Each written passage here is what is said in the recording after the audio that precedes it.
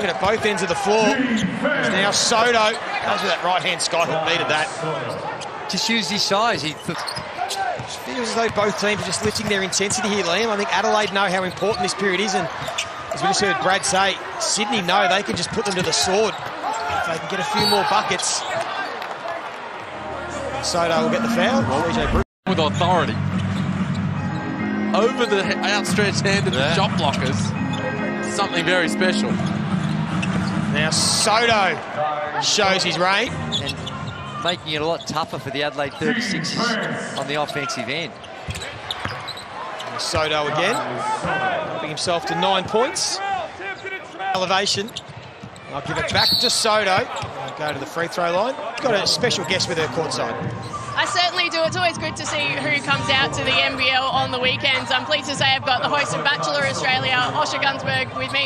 Osher, you're here with the family. How are you enjoying the game and the atmosphere? So great. This is the earliest game of the season. Sydney Kings fans, I take it?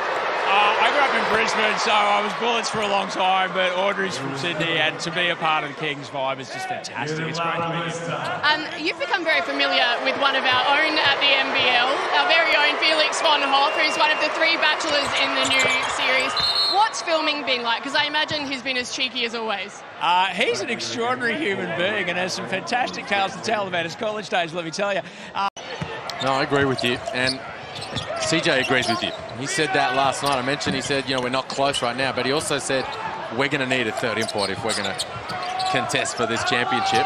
And, yeah, I mean, that's become blatantly obvious over the course of this weekend. You're right, and especially in this one. So just a slight reality check for the 36ers. You think they'd won 3 or 4. There was a lot of talk about the momentum. So people thought they were going to get on a roll. Yeah. They're a bit away from the top teams. That's right. And to Liam's defence, it does hurt when you don't have a guy like Drimmick who would become a important part of it.